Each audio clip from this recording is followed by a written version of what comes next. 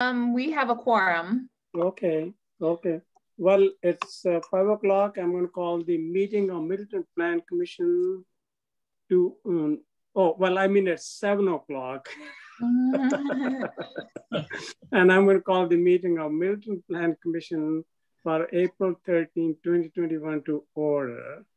And Abby, the first item is the roll call. Bruce? I did not see Randy on the call yet. So we can pay attention to see if he joins us. Murray? Present. Paulson? Present. Ramsey? I believe Ramsey is still at the License and Ordinance Committee meeting. Okay. Schaefer? Here.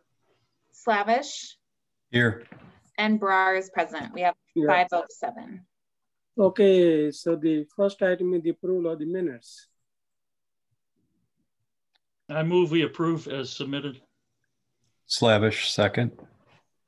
Okay, any changes or anything else?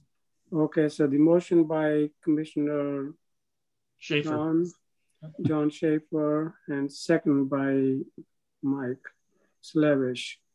All those in favor of the motion to approve the minutes say aye. Aye. Anyone opposed?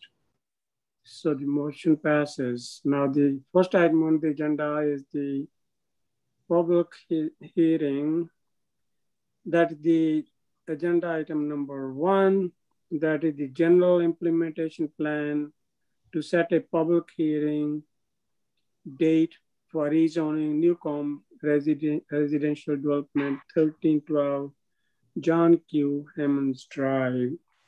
So I make a motion to set the public hearing on Tuesday, 5/11 at 7 p.m.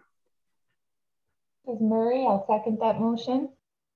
Okay, any questions or comments or discussion now? I was just going to apologize because I thought that the title that I included there was a little bit misleading. It sort of looked like the GIP was being reviewed tonight, but actually tonight is just to set the hearing. And then the second thing I wanted to note is I received an email from Commissioner Paulson regarding the specificity of the application materials, specifically that the materials mention 5-story multifamily building, but do not mention the total number of units. And he provided some thoughts about that in terms of how we notice the public hearing. And so I'm going to check with Mark as our zoning administrator to make a determination as to whether we would need to get from the applicant the total number of units in order to denote the density and intensity of the use that's being proposed. I don't see it as being an issue. We can get that information before we send the hearing notice out. Okay, so is that okay with all the commissioners? Yes. Yes. Yes. Yes. Okay, so the motion is to set a public hearing of May 11th at 7 p.m. for a GIP of Newcomb residential development on 1312 John Q. Hammonds Drive. All those in favor of the motion say aye. Aye. Aye. Aye. Anyone opposed? So the motion passes unanimously. Item number 2 is the specific implementation plan modification for sign design review of I3 product development, 2700 Pleasant View Road. I looked at this and it really looks, the scheme and the colors and looks very nice. I think it's really well done. And I also read the comments by the staff and that looks good too. I actually make a motion to approve. I'll second that motion, Schaefer. Okay. And is that subject to just a landscaping plan for the plantings around the base of the sign? Oh, absolutely. Yes, that is included. Thank you. Any questions or comments? I actually like it. It's really well done. And I'm also happy that this company is coming to Middleton. So, okay, if there are no further questions or comments, all those in favor of the motion for the sign for I3 product development, say aye. Aye. Anyone opposed?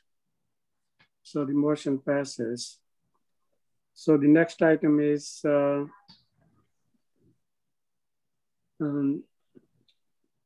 sign design review for Hidden Cave, Side 2500 Pleasant View Road, number 102. Mayor, I apologize. It looks like we had a numbering issue. Oh, okay. So we skipped a number. So we're actually on the sign design review for the Poke Bar. Okay, apologize. Okay, so we are on item number 2 here, SRP modification for sign design review for Poke Bar, 7693 Elmwood Avenue. It looks like a nice little sign there. So need a motion to approve. This is Marie. I'll make a motion to approve the sign. Slavish will second. Okay, so the motion by Commissioner Jennifer Murray and second by Commissioner Mike Slavish. There isn't really too much here. So any questions or comments or anything else? Looks like a nice color scheme. So all those in favor of the motion to approve the sign for Poke Bar Hawaiian Cuisine, say aye. Aye. Anyone opposed? So the motion passes. Okay, now we are on to the next item, number 3. Sign design review for Hidden Cave, Side Rate 2500 Pleasant View Road, number 102.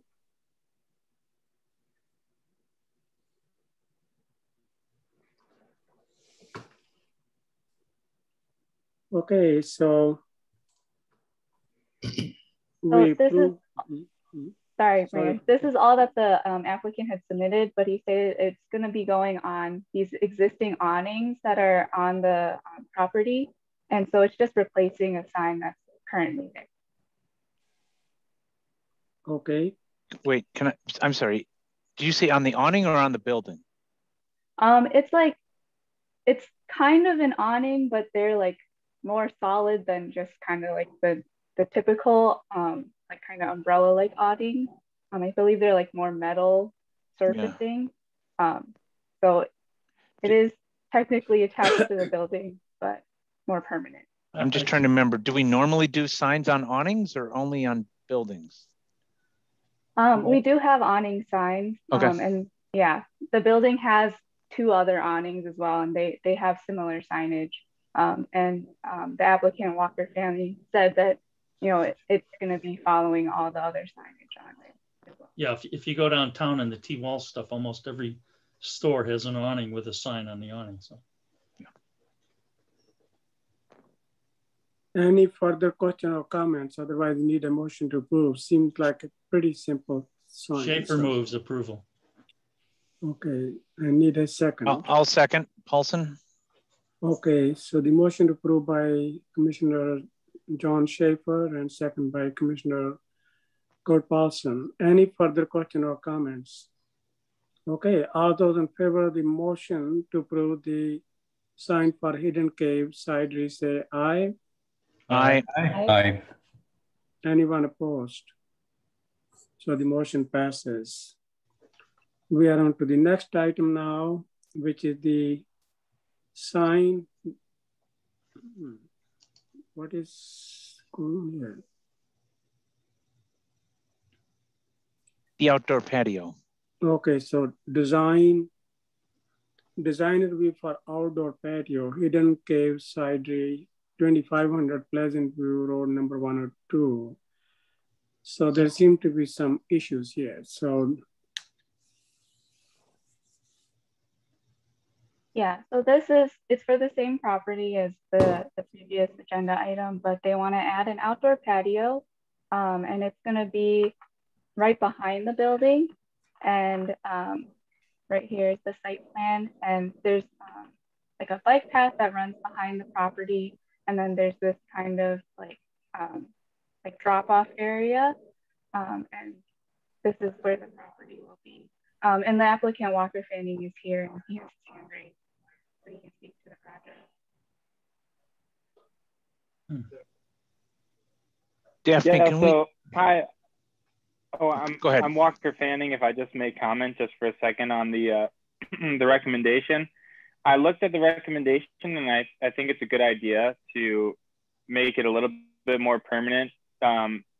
Just the two sides of it. I have the landlord who wants it to be less permanent so that he can do the lawn maintenance, and then the city wants it to be a little bit more permanent for people's safety. So I think what the best option is going forward is I could put in some T stakes that come out about 4 feet out of the ground, and there's like some snow fencing that's made out of wood. They typically have them by the lake. It's on a roll. I can roll that around. That'll create a more permanent like barrier that'll just be connected to these posts in the ground by a few twist ties.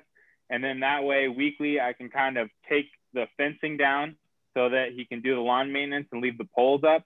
And then I can put the fencing back up so that the patio can, when the patio is in use, and that way it creates a more of a permanent barrier that I think satisfies the recommendation a little bit more than what I previously had planned.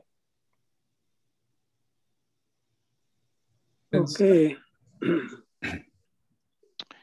If I understood, Go ahead. yeah, sorry. If I understood the recommendation was to provide some screening between the blacktop and the seating area. Was there any discussion or thought about providing some buffer or barrier between the bike path and the seating area? I think for this would do both. It would be all the way around to satisfy both sides. Yeah, and my thought, Randy, was for the recommendation was, since there would be more like vehicle traffic along this area, we wanted a more permanent buffer. And since the blacktop is more like bike traffic and joggers and walkers, I didn't see that as big of a safety issue, just the vehicle traffic here. Okay, any other questions or comments? Yeah, Daphne, do you mind showing the context photos that were included? And I'm just wondering if you can show us on that context photo where this would be. Because if I read it right, it's going to be in between that kind of utility and that big tree. Right, yeah. So it's just going to be right between these two. And so all we are approving is basically some picnic tables on the grass, right? There's not going to be any kind of permanent hardscaping or any sort of facility there? I believe no. Walker, if you want to clarify that.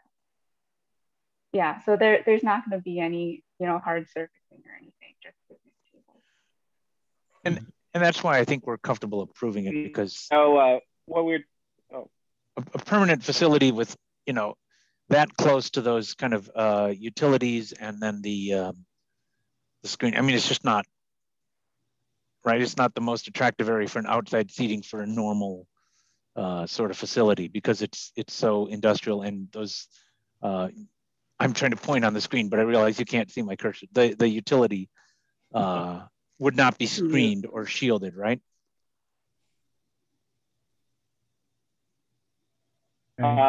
Yes, as the current plan is to just have it with the snow fencing and more on a temporary basis.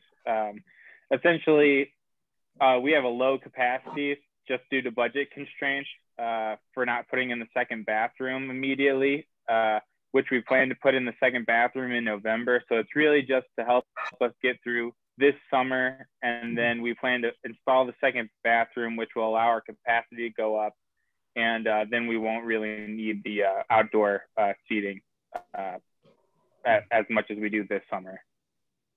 Yeah, as Commissioner Schaefer, I think it's a good idea. Yeah, and I think that the space is nice. I'm not even sure you need to block off all of the driveway from the picnic area. It's really, you just don't want bikers coming along that path and seeing this as a place that they can stop and sort of sit down. So it's, you know, I think it's great. People want to be outside, and there you go. So as long as you, to me, have a boundary blocking the bike path from the grass area, so it becomes clear there's a distinction, I'm comfortable. Yeah. This is Marie. I have a question. Is there, in terms of the property line, I see it's just a few feet between this area and the bike path. Is the city, is the bike path plowed in the winter, or what's the maintenance of this area just overall with the bike path? I'm just curious over the entire year. The bike path is plowed in the winter. I don't know what maintenance is required during the warmer months, aside from, you know, patching and eventual replacement of the path. I think that the nearby property owners cut the grass up to the path. Okay. Kind of like we mow our terraces in residential areas. Okay. And is, just out of curiosity, is there access from this patio area into the back of the building, into the structure? Do you have to go all the way around to the front of the building to sort of order and then go into the back patio space? Yes, there'll be an entrance into the rear of the building. We have a suite door, basically where you see that first, where the roof down spout arrow kind of points below your cursor. There's an entrance there. Okay. Just a comment, we may want to think about a seasonal use for this approval, just in case there's some issue with, you know, snow. I know that we can't, I guess, Walker, are you planning to use it in the winter or just in summer? No, it would be late spring to early fall usage. So by November, it would be put away. Okay. All right. Thank you. Okay, next one is Randy, Bruce, and then Kurt Paulson. I think that those are good suggestions. I think having just a buffer along at the bike path side is what I would think would be the necessity. And then I do like the idea of maybe making this a seasonal approval only, or maybe just try it out for this summer and before we extend it for, into the future. I just like to see how it plays out and how if there's any conflicts with the bike path and so forth. I think I like that idea, Randy. So next one is Kurt Paulson. Yeah, I was going to ask for staff. We approved a conditional use on this property. Was the conditional use for the cidery or for the outdoor kind of tasting room? Do you remember what the conditional use was? It was for the tasting room. Okay, for the tasting room. A retail kind of use. Yeah.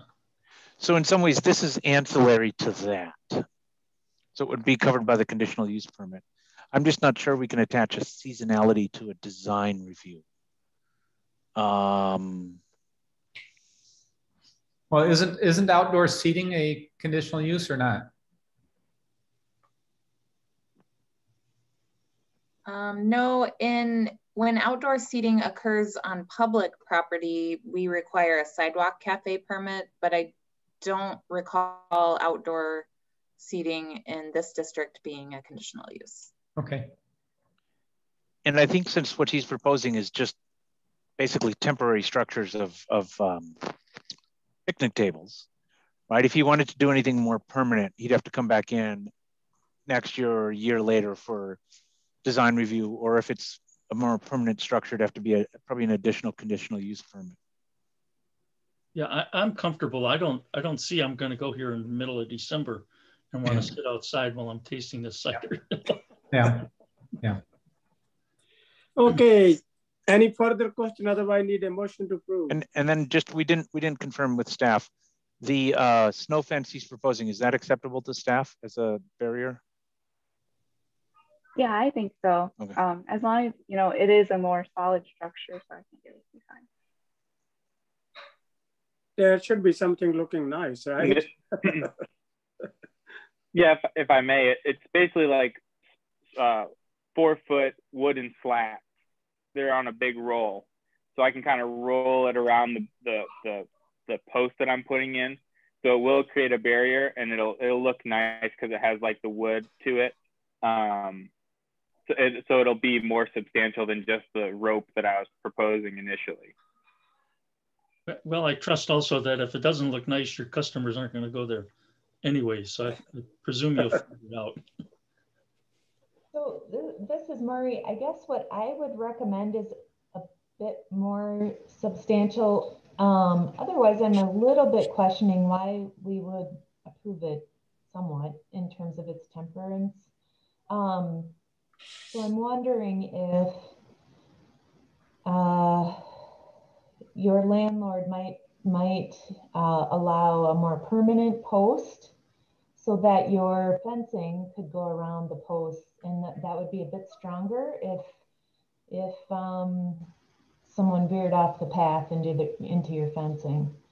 Primarily, that's why. I guess I'm not going to argue with a steel piece there, but I also feel like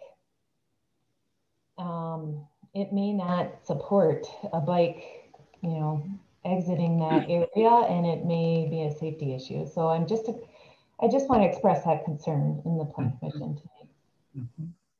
Sure, and if I may, Jen, the snow fencing around the T-posts, it's used to stop snow drift, so it does have to be able to take a certain amount of pressure onto the fence. So it shouldn't be like a rinky-dink solution. It should provide some support there. So if that helps. So what do the other commissioners think? I'm just curious. Yeah. What do you? Jen, I kind of agree with you that I'm afraid that if this is our only review of that, and the fencing either is up for a longer period of time, and it isn't effective or not attractive, or not safe. Most importantly, if it's not safe, I'm a little concerned. When I first looked out there, I was wondering if we could just get a little section of split rail fence or something there. It wouldn't have to be much, just enough to designate the separation of the uses. And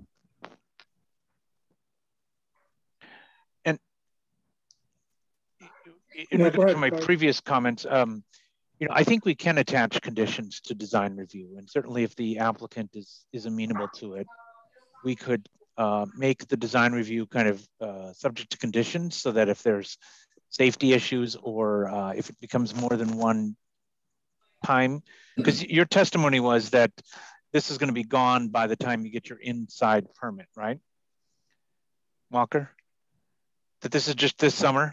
Yes, and it would be nice to use in subsequent years if it was allowed. But I do see this as a new thing.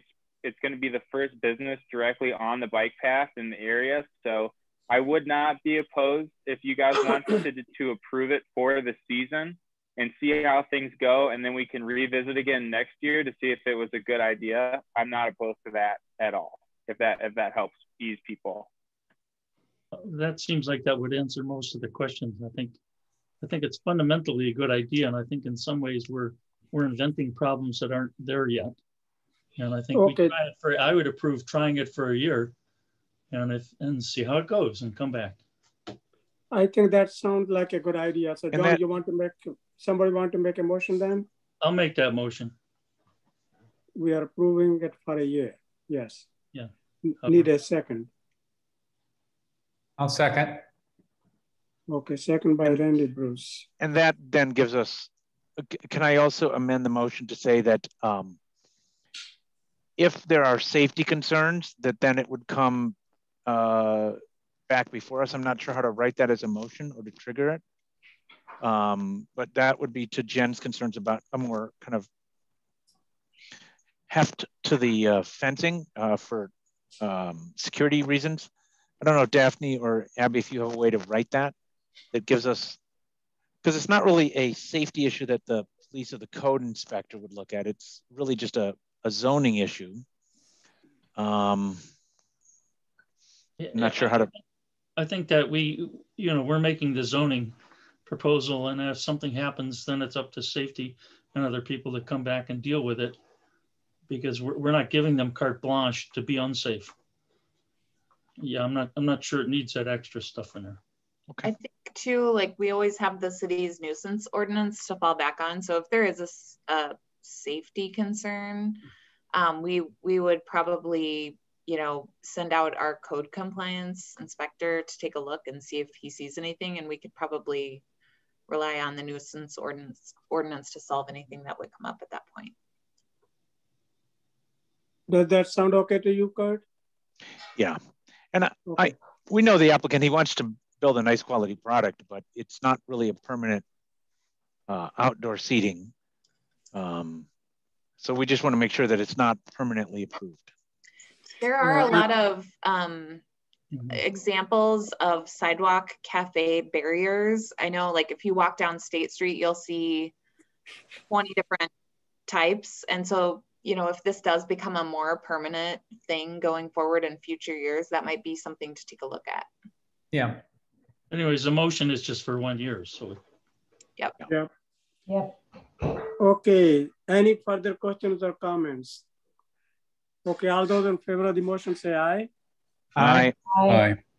Anyone opposed? So the motion passes unanimously. All right. So we are on to the next item now, which is a sign variance. This is differed from 10/22/19. Capital Milton Springs 2508 2540 Allen Boulevard. So it is, okay. Yeah, so Abby, you want to talk about it? There were some issues which needed to be addressed at the time. Daphne wrote the report for this. Okay, one. Daphne, go ahead.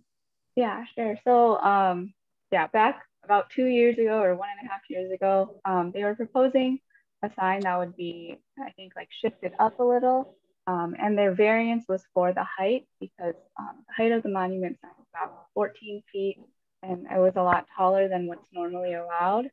So that was why they were there. And then during the conversation, we had found that the sign was crossing some easements and they were providing electricity. So those were the two main concerns, I believe, from that meeting.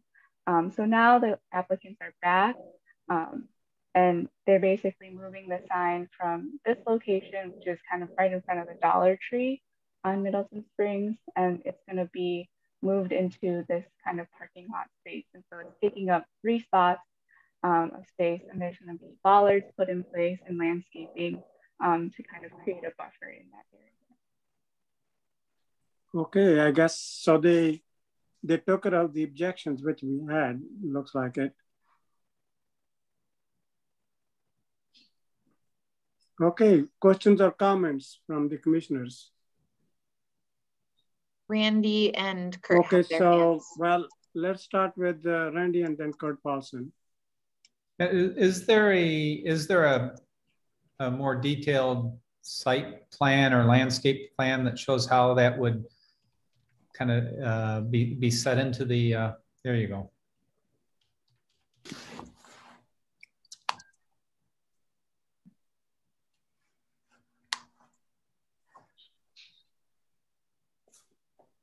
My only question was, is engineering comfortable with that level of just the bollards. I don't think we usually have monument signs in a middle of a drive.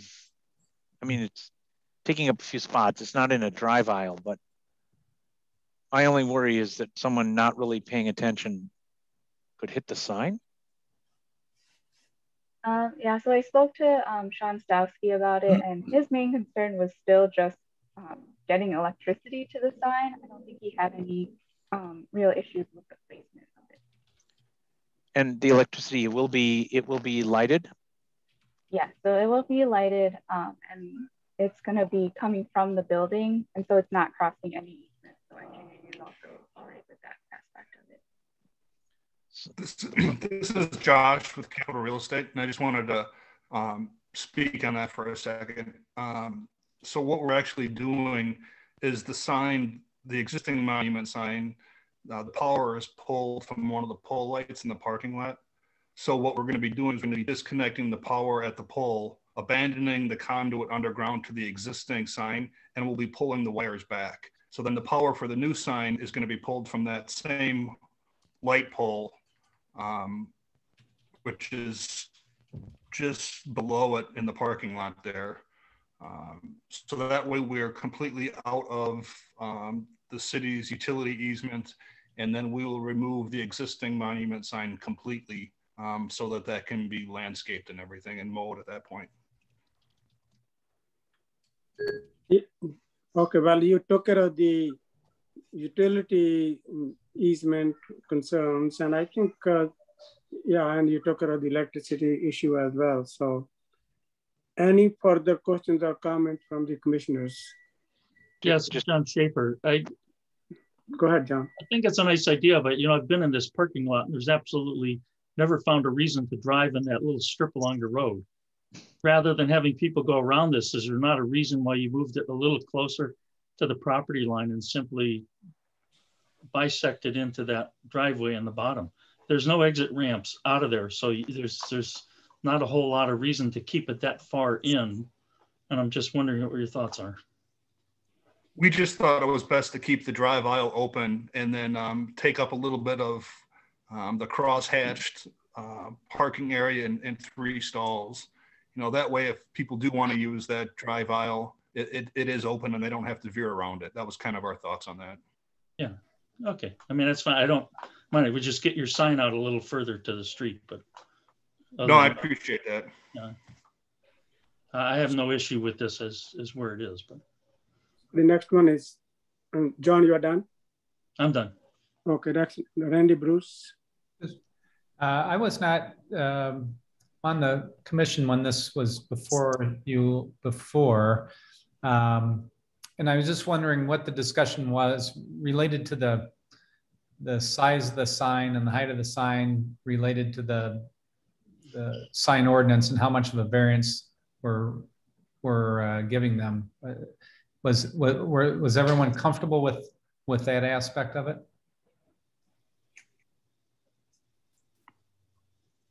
And I guess, Kurt, you were there. I think yeah.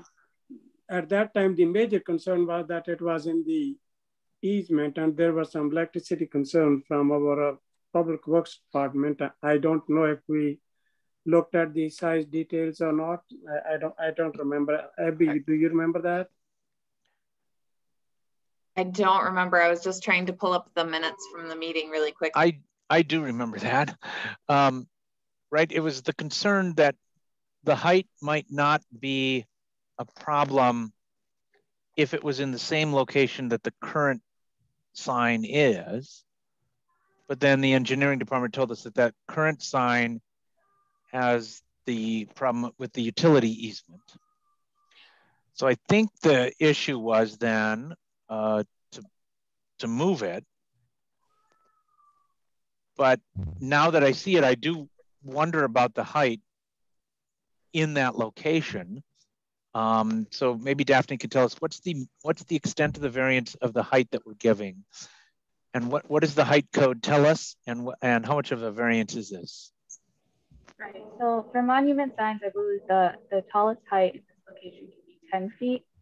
This is going to be 13 and a half. Last time they were here, they were at 14, so they did shrink the sign about half a foot since last time. But it is 3.5 feet taller than what it's normally. And I think it must be this perspective drawing, because that tree on the boulevard, for reference, is clearly 30 some feet tall. So this probably looks bigger on this perspective drawing than it really is. If it's only 13 feet tall, how tall is the existing sign? John, does Abby or anybody knows? So Kurt, if I stand there and you stand on my shoulders, it's about a foot higher than us. Yeah, yeah. But that tree is much taller than 13. That picture. That tree is much taller than 13 feet, but in the picture, this makes the sign look bigger than that tree. What's the height of the existing sign? I don't know the height of the existing sign, but I don't want to jump over Randy because I know he has his hand raised too, but I did find the minutes for the meeting. Would you like me to share what I found in the minutes? No. Randy, go ahead after this. No, I've spoke all I wanted to speak right now. Oh, okay. So in the minutes from the 10/22/19 meeting, it mentions what Daphne just stated, which is that they were requesting a sign variance for a 14-foot tall sign measuring 70.5 square feet. I'm hearing some background noise. Can everyone who isn't on the committee please mute yourself? Thank you. And then it states that a ground sign at this location shall not exceed 10 feet and a maximum area of 64 square feet. There was a public hearing that was held. Josh Anderson from Capital Real Estate and Mike Studnicka with the sign company spoke. No one else registered comments during that meeting.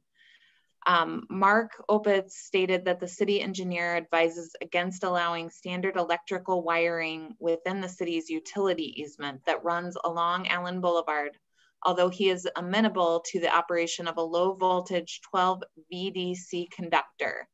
And then at that point, Studnicka with the sign company said the power source would come from the building, not the road, and that even a 12-volt system would require running power to a service box installed outside the easement, but within about 20 feet of the sign. At that point, commission members discussed the sign's size, illumination, the need to avoid encroachment into any vision triangle, the concern by and whether there is a hardship that would justify granting the sign variance. And then the item was deferred unanimously. I didn't find any specific language. I'm sure if I went back and watched the video, there's probably some more specific language about concerns, but there was concern, it sounds like, about whether there was a hardship. I would say, considering how large this area is, how many businesses are there, I think that having the sign probably is justified, but I like to hear from others. There are so many businesses and we want to provide them all the visibilities which we can. Any comments from the other commissioners? The height is less of a concern to me because it's pulled back further off the street. Yeah. So I don't really have an issue with the height because of that. It might be a little bit too tall if it was in the exact same place, but it's pulled off the street, so I'm fine with it. Okay, all right, then we need a motion to approve. I would make that motion. Okay, need a second. Schaefer seconds. Okay.